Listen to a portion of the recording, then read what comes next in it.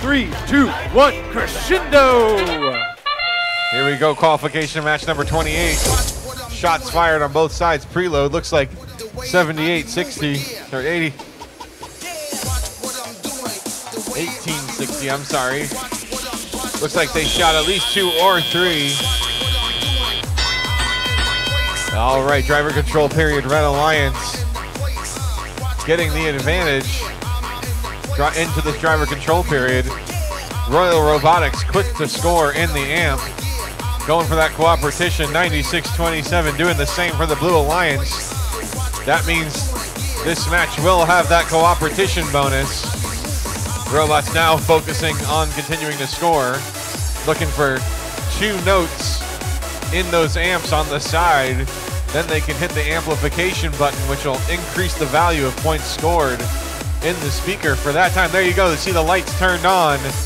Red Alliance is amplified, so points will count for more as they go in, as the clock winds down on that amplification.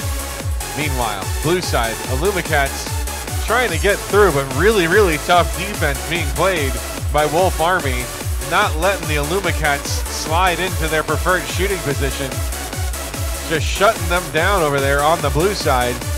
Not a lot of points having scored since that autonomous period.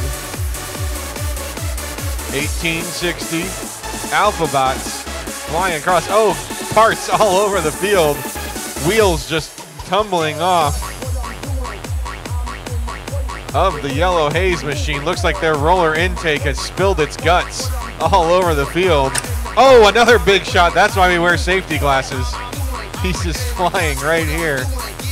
40 seconds on the clock, a lot of damage there.